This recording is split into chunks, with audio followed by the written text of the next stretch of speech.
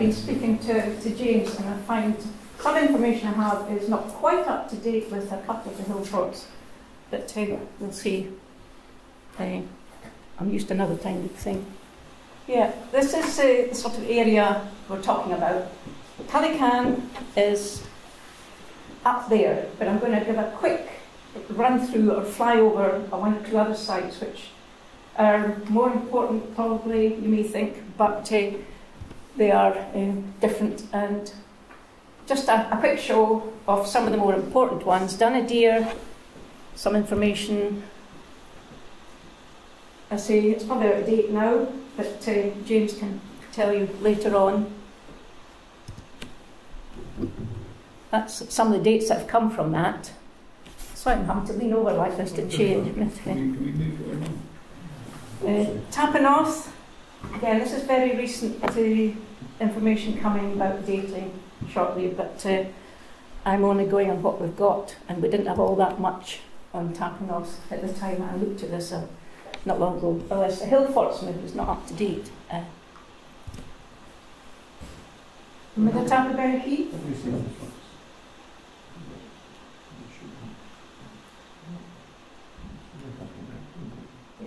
I think maybe it just takes time. Pointed up towards the machine. Yeah. If I'm really good, It's the wireless button in the computer. You should aim it at the computer. Well, Toon Hill in Angus, again, it's a superb hill fort. Not a huge amount of work done yet, but it will be coming shortly, I would think. That's all the information I have at the moment. I don't think we've got anything dating it at the moment. But it's an amazing site, actually, with so many little parts within it. Two hill forts in Angus, the two catacombs just on hills next to each other. They're really quite imposing when you go on them. Say excavations been going on for a wee while, or different things. And we do have dates from one of them, but not the other one as yet. But knowing Gordon Noble, I suppose he'll be getting in before too long, because he keeps zooming around. And this very lowland fort, partially excavated by Sir Walter Scott, and then in '72 by Laurie Wedderburn, who happens to be working with me just now on publication work. But we do have a couple of dates from it. And Dundarg, oh, it's all flipped. This is along the coast from Cullykhan, actually. It's another Promontory fort. Again, we don't have any C14 dates as far as I know, but we do have a dated button. So that can give us a good idea of possible dating. Then we're moving on to Cullykhan itself, which is up right in the northeast coast. It has been started in 1964, and as you can see the dates, there was a break in time and then carried on until about '72. There are two interim reports, but the whole prehistoric site is never fully published yet. We have taken away the later stuff and published the medieval and the 12th century. This is just to give you a rough idea of where it is. Pennon is quite well known. If you've ever seen the film Local Hero, it was filmed at Pennon. This is an estate map of the 19th century, we think, and there's nothing to see of what was a castle or anything else, but you can see the area was arable, and this is quite a point when excavation. There was a bowling green and then what was called Fort Fidus. This is an early photograph. You can see one of the pavilions of the bowling green and some of the gun emplacements of the later fort on the point. This is a site plan of Cullykhan. As you can see, most of the work was on the west side. We did dig a few trenches there, but nothing was found. They were destroyed by the bowling green and Fort Fidus. And the most annoying bit of the site is the one with the K called the Knoll, because that's got quite important stuff on it, but it was very mucked about by the medieval people. So it's causing a lot of headaches. This is the site from the sea, and you can see this has probably been a much, much bigger promontory. A lot of claps on the site, and this was probably all joined up. And I have got somebody working to try and reconstruct what the site would have been like if you go back through all the erosion. This is another view looking down, and you can see all the claps as it is. And the earliest part of the site was down here. And this is where we got phase 1 of about different phases. It's nothing much left, and we didn't get any artefacts to help date it. Anything that we took for dating, I'll explain later what happened about that. But all we can say, this site, which is this small level 1017, this area, all we can say about its dating is that it's much earlier than these, and it's sealed under the 0015 was a secondary topsoil, really quite thick topsoil, and it's sealed well under that. And the 0113 had a very, we called it a midden. It wasn't really a midden, but an awful lot of pottery came out of it. And it is above the 14. So this is just a quick, rough idea of where some of the sites are. The Knoll, which is the most complicated area, and then what we call Alpha 7 Beta 1, we'll see shortly. What did happen after that first phase down slope, the second phase of people seemed to lay a whole load of pebbling over the whole site because it's boulder clay, and if you've ever worked in boulder clay, you know it's a nightmare to work on. The boulder clay sits on top of conglomerate, and they've taken beach pebbles, a lot of work lay over the whole site, but it gives you a stable walking area and working area. This is looking down on area Knoll. It's just a quick view to show you how complicated this area is. We did have a gateway, which I'll come up with soon and show you more detail. We've got a palisade and a timber slot for a gateway, a hut, which was probably used to 2 phases at least, a gateway, which you'll see in more detail for phase 3, and then it was all scuppered by these people. And they really did muck up the area. This is a sort of phase 2, where the people who actually laid all the pebbling. What we've got on the way onto the site are a timber palisade with a pot, looks like a timber slot for a gate. This is the timber slot later on, and we think it was defended by this ditch, which was recut later on, and it was used through a couple of other phases, including a medieval phase.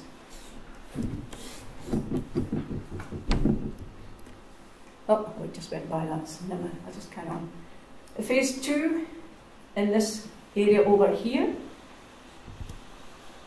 it's got the remains of a ring ditch house, and another feature which we're not quite sure of is this here, and it was filled with reeds, damp reeds, not burnt, they were remains of reeds. A number of post holes round about it. These 2 features are later, they're the next phase. But what happened for the next phase coming, they seem to cover over the earlier gateway slot. There's a layer of pebbles going over the top of it. So this went out of use and they covered over it. Looking towards the gateway, we got this massive timber gateway then built with another timber slot, and a bit of walling still surviving. Not much, because the medieval people just tore out what they needed. That's the gate slot up above. Whether it's a sort of portcullis type, a drop-down gate, I don't know. It doesn't seem to make much sense having a gate opening and closing with stones up the edge of it. This is a view of the wall and the timber slot coming across into it. And what we did get were massive timber still surviving in some of the post holes.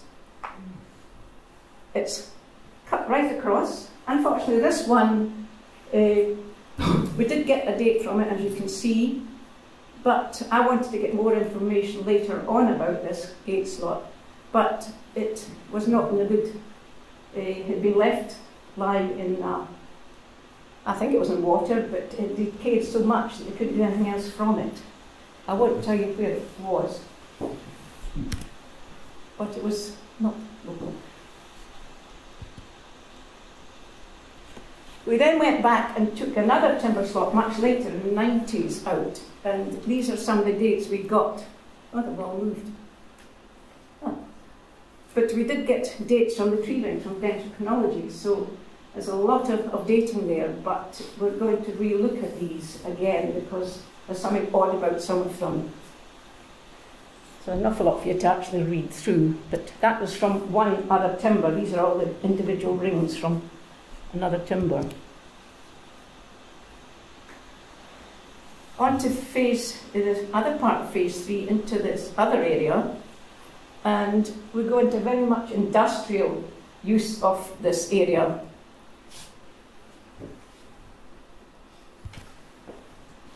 And as you can see, we've got a lot of different types of working, hammer scale as well, suggesting smelting. And also what we did get was a complete, that's showing a closer view of it, with this hearth lying over the ring ditch of the earlier phase 2 house. But again, ferrous and non-ferrous metalworking.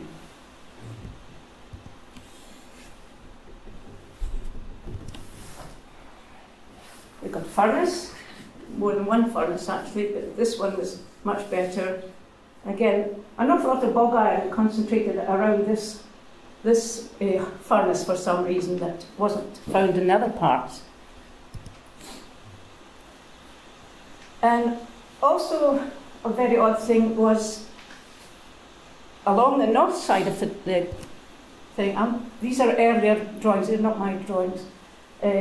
What we got is along the north side was no walling, but remains of burning and upright stake holes, so there must have been some type of timber fence along the north side that got burnt down.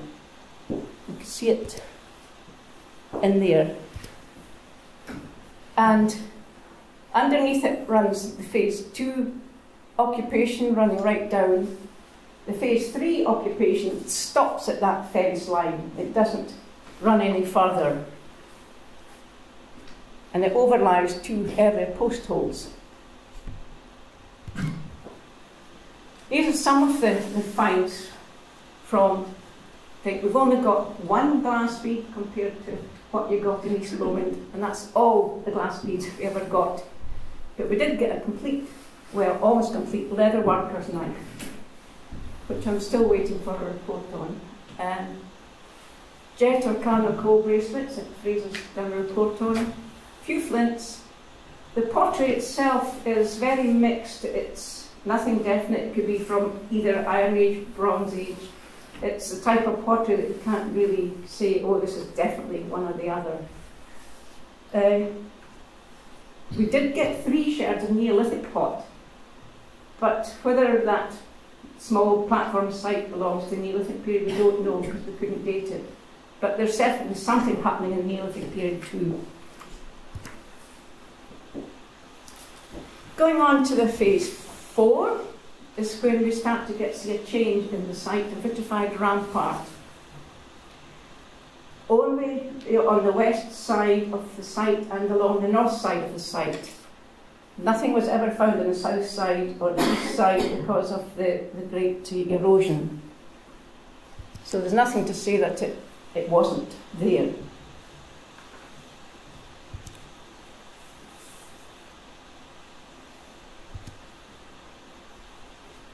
It's not moving. Oh, it's gone now. This is the section through the rampart showing the vitrification, great lumps of vitrification lying on the outside of the rampart. It slumped out the way. And inside the inner revetment was still there, 2 courses, but no evidence. It's too low for any evidence of timber lacing, but there was timber lacing lying transversely. One thing that did come up, and I haven't a clue what it is, so if anybody here has any idea why this is here,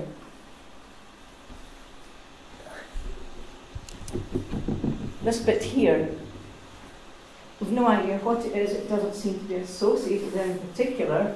It's just a line of stones. No idea, so answers on a postcard. They say the burnt timbers lying across the way, and the dates. These are the dates we got from them. And yeah, they're sitting with quite a few good dates. These are just photos of the rampart timbers. But there doesn't really seem to be any occupation really associated with this. No artefacts. And it's always these small areas. So whether this is building debris or not, I mean, there was a few pieces of broken pot. I think there's a bit of crucible, fragment of crucible. But this could have been from the start, how they were building the fort itself. There's no definite layer associated. And it was only on the north side, the west side. Nothing was found on the north side, as you'll see shortly. These are site drawings at section, just to show you the rampart itself. Come on.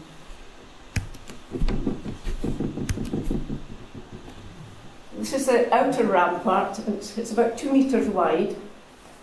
Vitrification was mainly on the outside. You can see it here. Inside, revetment surviving. But also what was here looks like there was a secondary rampart of a smaller scale. This bit's only about a metre, metre and a half wide. No evidence of timber in it.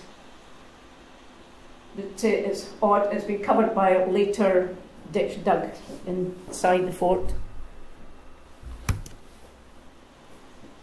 The north rampart was totally different. There's been a passage of time. This dotted line running along it is actually a secondary topsoil. And this rampart is much smaller. This is an outer stone, inner stone.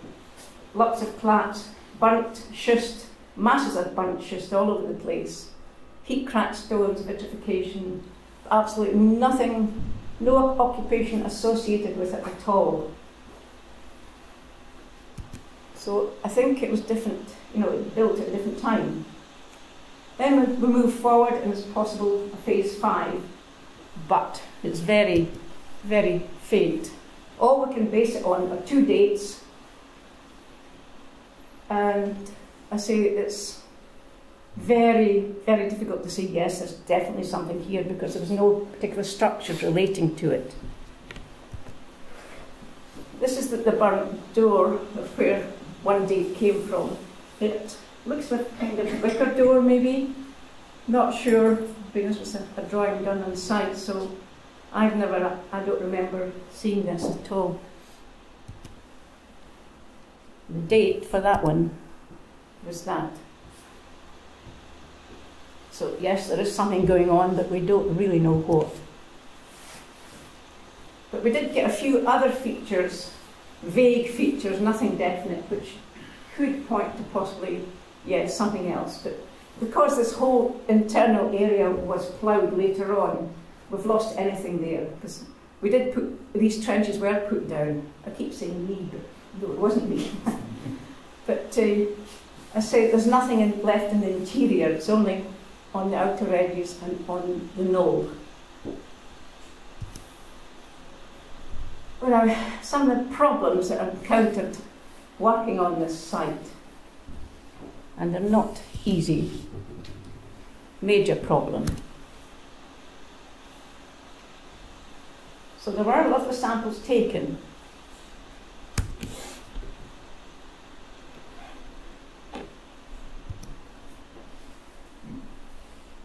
Now, as you can see, 163 samples and very few results. And this is the reason. Sorry, Fraser.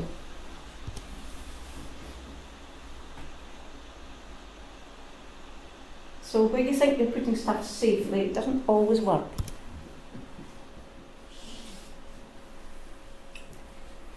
So it's sad that so much, was lost.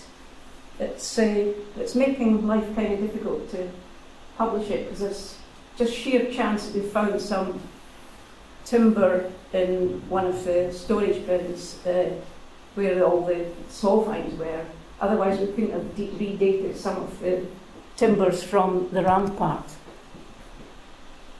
This is a problem I'm having. I'm having to decode the top and put on the original numbers of the context, and then transfer it in not there were layers then, but now context. You move forward in time, and so it's a matter of redoing the whole site into new context. So it's taking longer than we thought, and making up context sheets and putting as much information as I can get onto these, so that people can try and understand it better, hopefully. Same with the feature sheets, I'm doing that. And I say it's taken an awful lot longer than I thought, and that's why there's been a bit of a delay, as well as not having enough samples to date. One thing about Cullykhan site archives, there are photos, and there are some well-known faces of people who actually started on the site when they were youngsters. And some of them are retired now. Trevor Cowie, who I'm waiting for a report from. Gordon Barclay, well known now for his work in World War I and II. Bill Lindsay, Alec Mackay, who's working a bit sometimes with Fraser. So Peter Yeoman, James Kemmerly, all great names. Also, we used to have great visits. Robert Stevenson was a regular visitor every year, he used to come, and he said that he liked it, so he brought Joanna Closebrook, Audrey Henshaw, Ewan Mackay, Helen Nisbet, all names from not quite the past, they're still on the go. And finishing off, the pebbling still survives, and you can still walk on it. So it shows you it was a good idea to put that down on the site. Thank you.